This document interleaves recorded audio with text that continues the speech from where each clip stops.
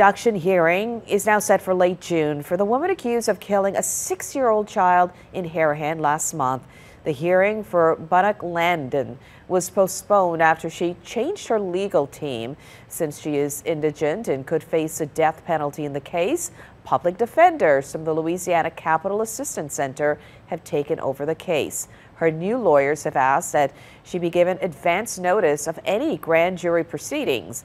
Landon is booked with first-degree murder and obstruction of justice in the death of 6-year-old Bella Fontenelle, the daughter of her boyfriend. Investigators say Landon killed the child, stuffed her in a 10-gallon chlorine bucket, and left it on her biological mother's front lawn.